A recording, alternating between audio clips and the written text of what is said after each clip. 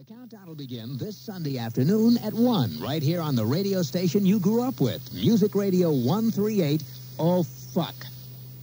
What the hell's going on here? Geez, well, isn't it the last hour? We got another hour to do? Geez, I thought we were almost finished. Good golly, Miss Molly.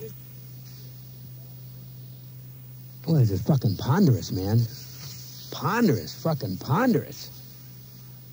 Hi, this is Kasem. American Top 40 has moved to a new time. I hope you'll join me this Saturday morning and every Saturday morning at 2. Now, we're up to our long-distance dedication. And this one is about kids and pets and a situation that we can all understand, whether we have kids or pets or neither. It's from a man in Cincinnati, Ohio. And here's what he writes.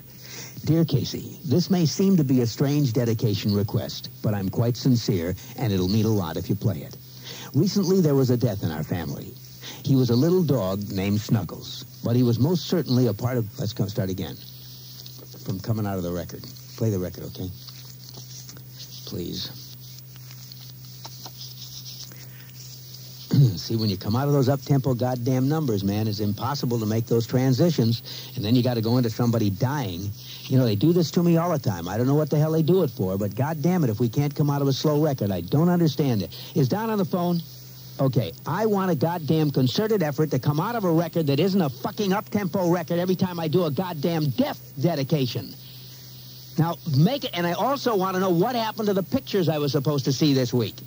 This is last goddamn time. I want somebody to use his fucking brain to not come out of a goddamn record that is that's up-tempo, and I got to talk about a fucking dog dying.